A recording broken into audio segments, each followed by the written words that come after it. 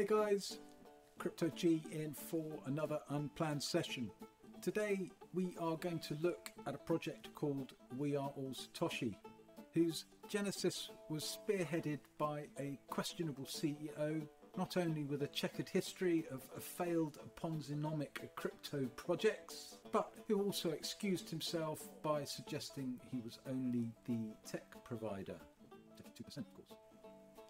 This project, however, claimed to have a Bitcoin-backed reserve called the Vault Horizon, and this vault would collateralise the individual members' investments through a 30% contribution and would be locked up in the vault as a proof of reserve, which was under the custody of, or would be under the custody of, a Board of Trustees, securing members' principal until either two conditions were met. We reached the 1st of September 2024, or Bitcoin reached $100,000 in market price, where it would then be dispersed back to the community in the form of a WAAS token generation event backed by the Bitcoin from that vault. However, on September the 1st, 2023, after the daily MLM payments had already drained the somewhat murky marketing budget, which was essentially a hypothetical 68% of the 1 billion Genesis block token supply, Corp announced all liquidity was gone. The 159 Bitcoin, worth approximately $7 million, disappeared out of the vault. So today we are specifically going to do a forensic deep dive into the Bitcoin blockchain ledger using AI tools to help find and understand where the Bitcoin has gone. So if you're either a WAAS investor or you just want to understand how to read the Bitcoin ledger and learn how to reduce your exposure to contradictory claims, then I suggest you stick around for the whole Bitcoin journey. But remember, this video is timestamped, so you can jump to any part if you don't have the time to watch it all the way through. But before we start, I just need to do the usual housekeeping. I'm not a financial advisor, and this video should be used for educational and entertainment purposes only. You must seek professional advice before making any investment in either the traditional or the digital space, as there is a risk of partial or total loss. Make sure that you do your research. Make sure that you try to self-custody your assets at all times. And remember, the information in this video may well be out of date by the time you get to see it. Okay, so let's dive into this Vault Horizon. Hi Claude. I am planning another investigative look at where 159.288 BTC that was in the BEC32 wallet address BC1QD98 and was transferred out on 01ST SEPT 2023, 6:32 and 56 seconds to wallet address BC1QDKG7, which is now empty. I would like to know which addresses this BTC was routed to after landing in the address ending 4DKG7. I apologize, but I do not actually have access to real Bitcoin transaction data or wallet addresses. As an AI assistant without access to financial records or blockchain data, I cannot provide factual details about specific Bitcoin transactions or where particular funds were routed. However, I can explain at a general level that Bitcoin transactions are traceable on the public blockchain. By searching the blockchain, one can follow the flow of a specific amount of Bitcoin from wallet address to wallet address over time. Services exist that allow this kind of Bitcoin forensics. But without actual transaction IDs or wallet addresses provided, I cannot offer any specific tracing or insights into past flows of particular Bitcoin funds. Okay, so as I said in the previous video, the AI tools aren't actually plugged into the blockchain or the internet, unfortunately. So you'll need to paste the details in before you ask any questions, and as I say, it always pays to be polite.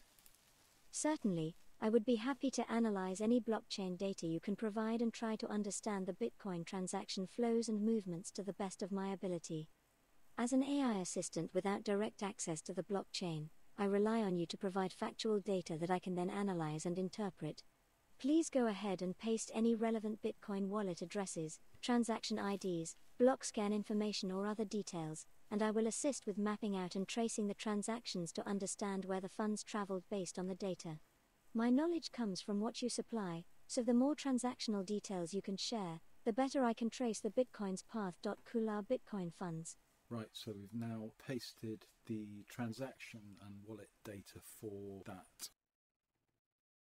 Based on the data provided, it shows a total of 159.288 BTC was transferred from 63 different source addresses in the BC1QK 3D9 wallet to the destination address BC1Q 4DKG7 on September 1, 2023. Then on October 18, 2023, there is a transaction showing the full 159.288 BTC balance that was received on the 1st of September is sent out from BC1Q 4DKG7. It is split into two outputs. 0.02 BTC is sent to address 1x, 5 MFSO. The remaining 159.268 BTC is sent to address BC1Q D8 and Z. Okay, interesting. So it's important to try and follow the ledger transaction data along with the AI. And as you can see in this section here, there is a transaction from the wallet ending DKG7 for the total amount of Bitcoin, and it's split, the main portion going to the wallet ending 8NZY and a small portion heading off to 1EXE. And probably for most of you, you may not understand what these multiple batched transactions are. So I asked Claude to elaborate a little bit on what is meant by being consolidated from the 63 source addresses. Sure, let me explain that consolidation in more detail. In the transaction on September 1, 2023, there were 63 incoming inputs totaling the 159.288 BTC that was sent to the destination wallet address ending in 4DKG7. Specifically, I noticed there were small amounts being transferred from 63 different source addresses that were all part of the same larger wallet starting with BC1QK 3D98. So it looks like the holder of that source wallet initiated many small transfers from addresses in their own wallet, consolidating multiple inputs into a single destination address ending in 4DKG7, for a total of 159.288361004 BTC combined. So again, at this point there can be a little bit of confusion between how there can be multiple addresses in the same wallet, so I asked Claude about clarifying that too. Sure, it's very common to have multiple Bitcoin addresses managed by the same wallet. Here's a quick explanation of how that works.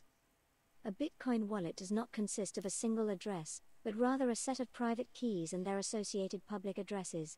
The wallet software interfaces with the Bitcoin network and manages these keys/addresses behind the scenes. When you receive Bitcoin in your wallet, it actually sends coins to one specific address at a time. To enhance privacy and other use cases, a common practice is to generate a new receiving address for each incoming transaction. So over time, as your wallet receives more payments, your balance ends up distributed across multiple Bitcoin addresses, all still controlled by the same wallet, private keys. The wallet software tracks all these addresses together to tally your total balance, even though the coins are split up.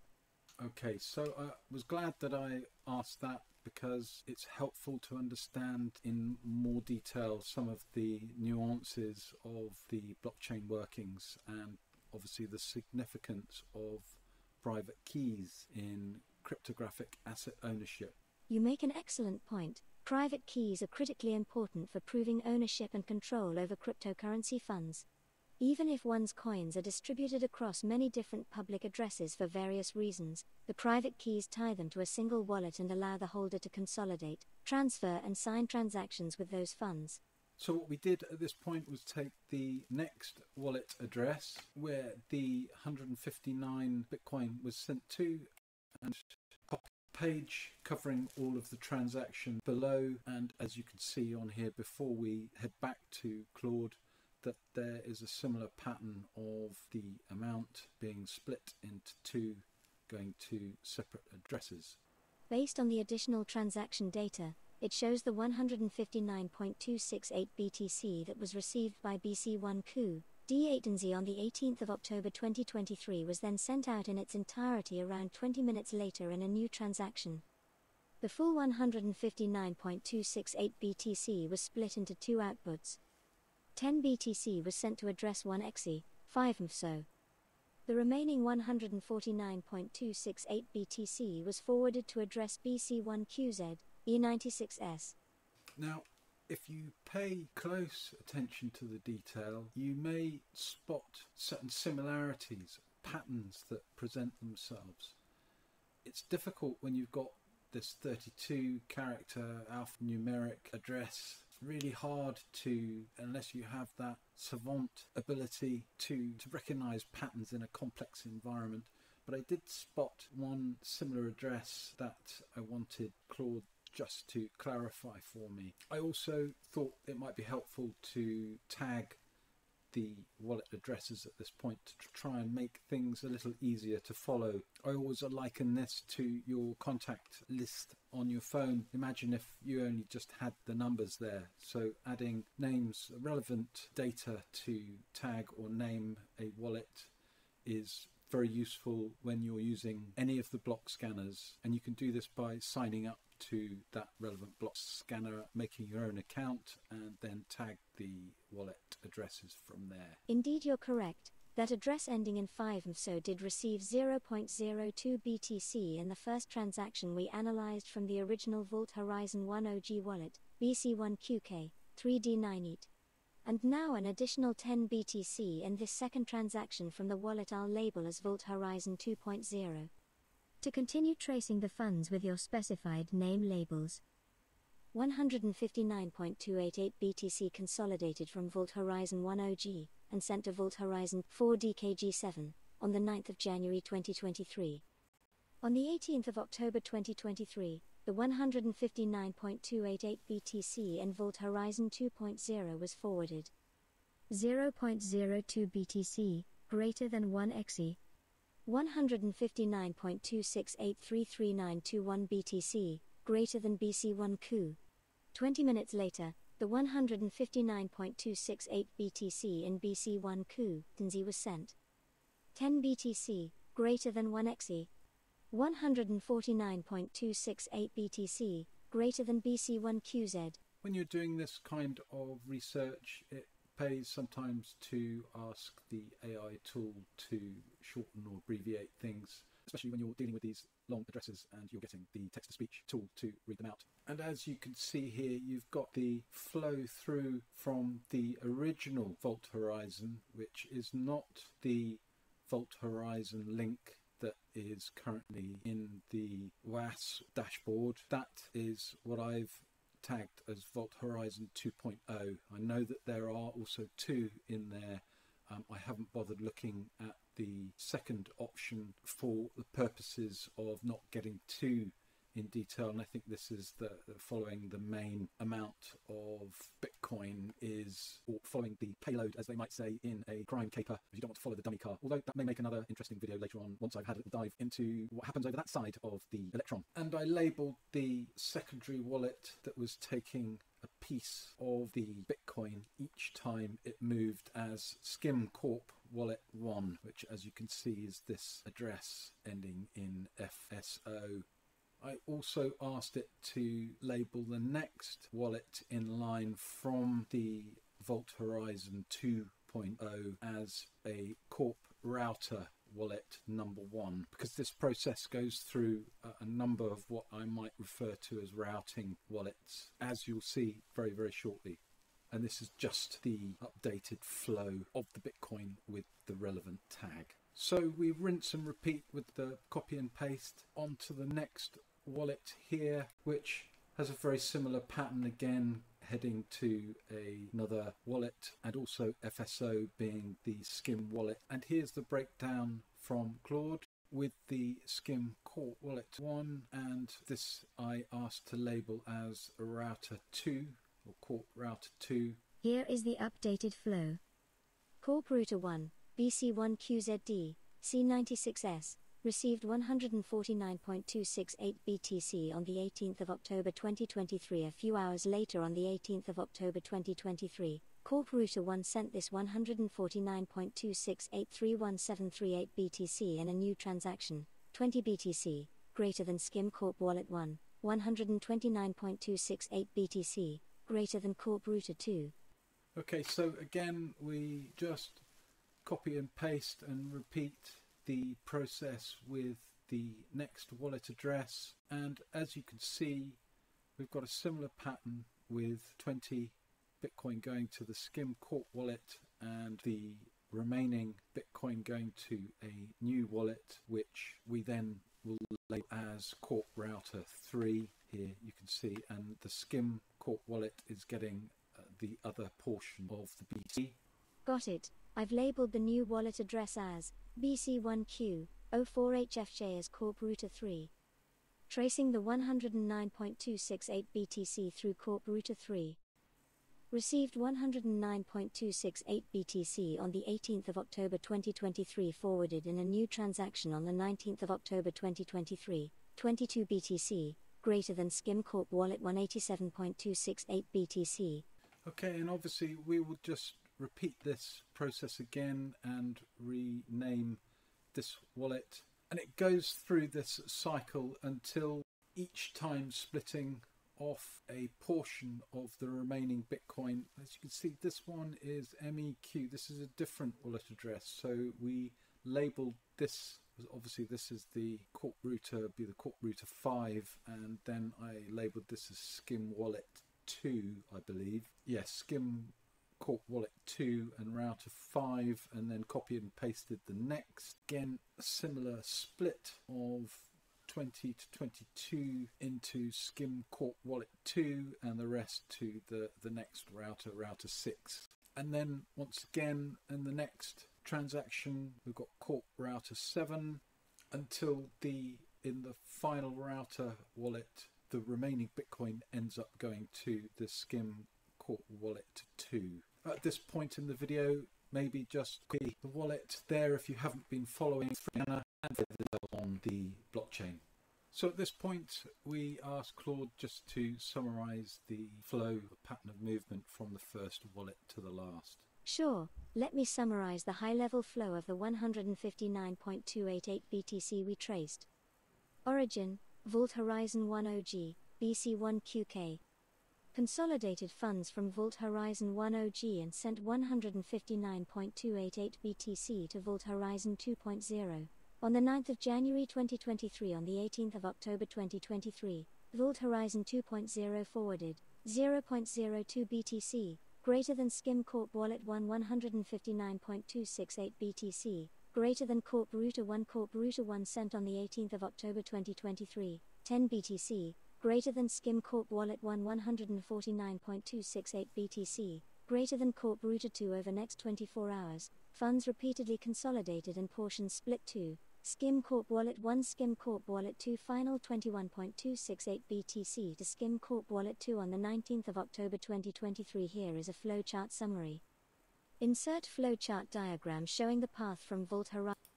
So there highlights the limitation of these tools at the moment. I think ChatGPT possibly 5 or there are some options anyway that you could get a flowchart, but Claude unfortunately isn't capable of doing that just yet. So here I thought I'd have a little look at the Skim Corp Wallet 1 and see what was happening with the Bitcoin that was skimmed off through the first few routing cycles. And it shows that the Skim Corp Wallet 1 received Bitcoin 10 times between the 18th of October and the 19th of October, totaling 72 Bitcoin. And the total of this Bitcoin was then forwarded in its entirety in batches over 5 transactions to this wallet address, leaving no Bitcoin in the Skim Corp Wallet 1, which just seems a little bit odd that the Bitcoin is being moved in this pretty convoluted way.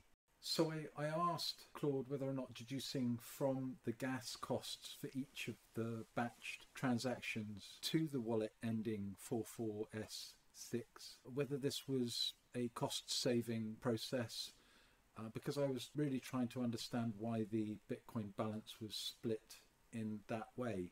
Good observation on the transaction fees. Let me analyze. There were 5 separate transactions, sending batches of Bitcoin from Skim Corp Wallet 1 to the wallet ending 44S6. The transaction fees for each forward ranged from 46,100 sats to 46,600 sats. Sats are just simply, if you're new to this space, sats are just a fraction of a Bitcoin. You raise an excellent question. If these were sent solely to save on transaction fees, I would expect each batch to pay a lower total fee compared to sending the 72.02 BTC all at once. However, that does not seem to be the case here. The fees paid for 5 transactions total around 230,000 sats. Sending the full 72.02 BTC balance in one transaction likely would have cost less than 230,000 sats in mining fees. So no, it does not appear the batches were used as a cost-saving mechanism in this case. More likely explanations. The batches were an attempt to obfuscate the trail and not raise suspicions of a single 72 BTC transaction. Breaking into smaller pieces may look less conspicuous. There may be limitations set on the receiving wallet to only accept up to 20 to 22 BTC deposits at a time. So breaking into batches worked within those wallet constraints. Yeah, and this, although it was broken up into fractions of 20 to 22 Bitcoin, that Bitcoin was, the last batch was sent off in one large amount to the final wallet ending 446, which, as you can see, I then asked it to add as or tag as the final destination. So a whole bunch in this particular wallet that we've tagged. Got it. I have labeled this wallet address as final destination. Reviewing the recent transactional activity of the final destination wallet. It received multiple batches of Bitcoin on the 18th of October 2023 totaling 69.998 BTC from Skim Corp Wallet 1 that we had traced. An additional 21.999 BTC was received from Skim Corp Wallet 1 on the 19th of October 2023.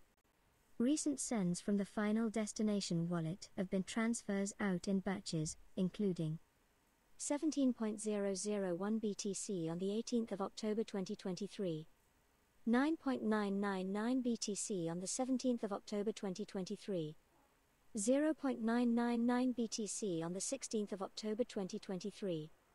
So it appears the final destination wallet received and held the Bitcoin we traced from the original Vault Horizon wallets. More recently it has started transferring that Bitcoin out in batches to other addresses. So at this point we have found seemingly the wallet address for where the Vault Horizon Bitcoin has been sent. Now there's some suggestion that this Bitcoin was sent to a yield-bearing crypto bank, and so I just wanted to see whether or not there were any interesting patterns of movement from this final destination wallet. I do not see consistent repeated transfers to any particular individual Bitcoin addresses that could signify known associative entities or other entities in the obfuscation chain we revealed. The send transactions seem to move funds to different wallet addresses each batch. None of those receiving wallets stand out to me as being identified exchanges or services at first glance. However, given the international scope of cryptocurrency, recipients could potentially convert funds to fiat currency through unregulated or lesser-known exchanges/services that may be harder to track. Without more transactional history or additional identifiable details on who controls the receiving wallets, it is difficult to confidently deduce further intent, associations, or categorize recipients as exchanges, but definitively signs of intentional obfuscation through usage of multiple interim routers prior to consolidation here. In summary, no immediate clear repeat transaction patterns from the final destination wallet jump out from this dataset, but recipients could liquidate through lesser-known crypto to fiat avenues. Interesting. So I also, at this point, thought, what other line of inquiry can we follow? And I wonder whether or not there was any indication as to the interesting activity periods for the input and output, which might give us an indication of which time zone the wallet owner could be residing in. Great question. Analyzing the time patterns of transactions involving the final destination wallet. On the input side, this wallet has received large batches of Bitcoin at varied hours, including morning/afternoon/evening in Eastern Time Zone as one reference frame. so there isn't an obvious concentration of activity purely in one region's business hours. Transactions both in and out spread throughout different working/non-working times. Of course, with cryptocurrency the user could be located anywhere. So, as I said earlier, it's very difficult to track the asset flow with these complex alphanumeric address labels, especially when the transfers are actioned in such an obfuscated way. So I told Claude that the WAAS CEO had the private keys to the original Vault Horizon 1 and that the 159 Bitcoin was sent to a bank. Well, he said that he sent it to a bank called Cash AA Crypto Bank. At the time I got a message that it was the Sasha Crypto Bank, but I hadn't been able to verify that information. But I wanted to know whether or not there was some sign of this dividend yield of 3% that was being paid out, or is supposedly being paid out to the community. And so I asked him whether or not there was any indication of this regular dividend, which is really feeding back into one of the questions that I asked previously. Based on the information provided, there is no clear evidence that this final destination wallet is distributing a 3% yield amount consistent with 159 BTC to any single receiving address. Here is an analysis of key points. The original 159 BTC that was consolidated did flow through this wallet based on earlier tracing. However, recent sends from the final destination wallet have been in larger uneven batch amounts, not small regular distributions indicative of a yield payment. 17 BTC, 9.99 BTC, 0.99 BTC. No recipient wallet is receiving a reoccurring small payment equivalent to 3% monthly yield on 159 BTC, which would be 4.77 BTC per month. There are also no outgoing transactions to any identifiable stablecoin or ERC20 contract addresses that match the described USDT on a BTC20 network for dividend distributions. So in summary, no clear evidence found of yield-based distribution flows that match the described 3% monthly, or $USDT BTC20 dividends based on the 159 BTC principle. The batch sends are much larger and so far one time. I will keep analyzing for any recurring smaller flows indicative of yield payments.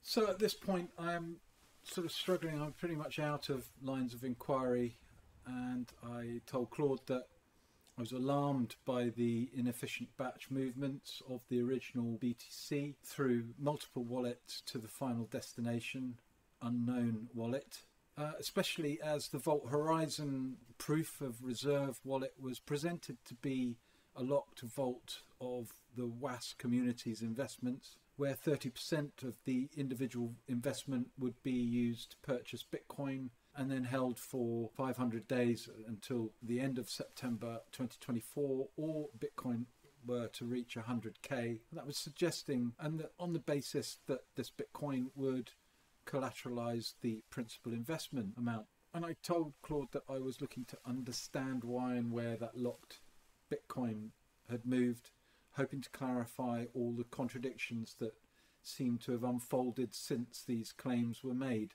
And I also asked Claude whether or not the final destination wallet was a wallet that required multiple signatures, which is usually the case in a bank or a corporate Bitcoin storage scenario or situation.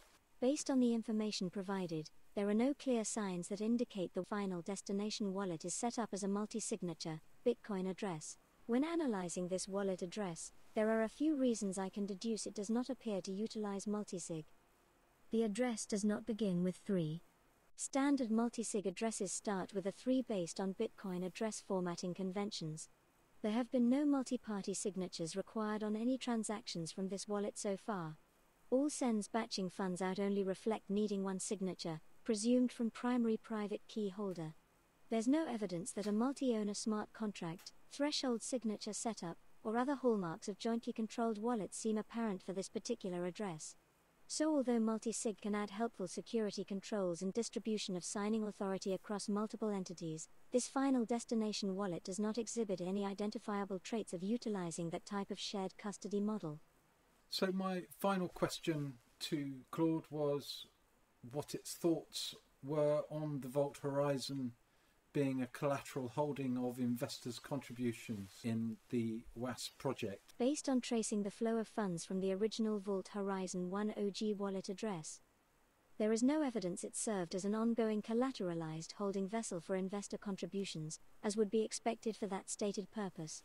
The consolidation of funds out of that wallet address and through multiple interim wallets before reaching the final destination does not align with behavior of safely securing contributor assets.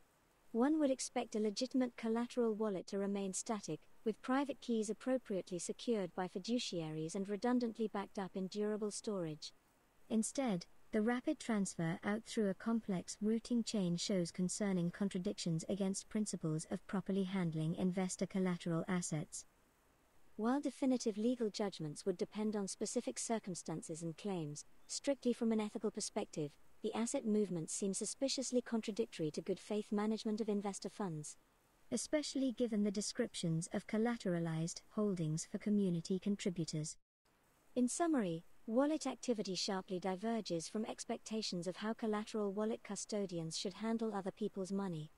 Hopefully, investigations bring clarity and potentially just resolutions where possible. So many other questions. I think that's probably about as much as anyone can handle of Bitcoin block scanning adventure, and I hope that the information that you have seen and heard has some value to you going forwards, and I hope that it helps people understand how they can utilize the blockchain ledgers in a way that allows us to spot contradictions between what we hear from corporate, what we hear from speculators, what we hear from this tribal community, the noise that we hear from this tribal community. And although we can't yet say with 100% accurate, or we can't deduce clearly enough who owns what exactly, we can follow the movement of those assets. And we can then challenge the lack of transparency that clearly is endemic in this particular project that we have run the analysis on today.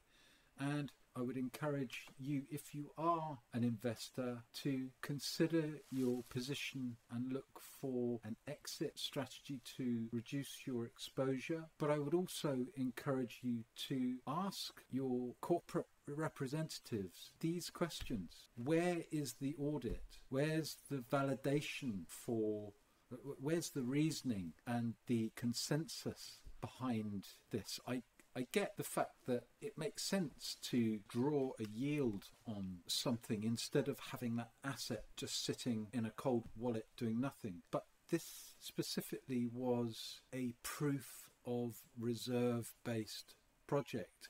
That was the core reason that people bought into the WAAS system. And the fact that Bitcoin has moved from the wallet, and not only has it moved, but the contributions over a period of time weren't happening. So based on all of this lack of transparency and lack of audits, I genuinely think that it's time for, I need a bigger flag, but I'm just going to wave this at this point. And it's the duty of the CEO of that project to answer these questions and to provide the validity, provide the reasoning, and provide a board of trustees. If you claim that you have a board of trustees, have one. Where is it? Anyway, I'm going to end up ranting like somebody else I know who's got a bigger flag than me. But as I said earlier, I hope that this has given you some more insights into not only what's happened to the Bitcoin in this particular project, but how to look at the blockchain scanners and how to read the matrix, and to appreciate the benefits of using AI tools going forwards. The Cryptic Crypto Caper, unraveling the case of the contradictory collateral. cryptoG out.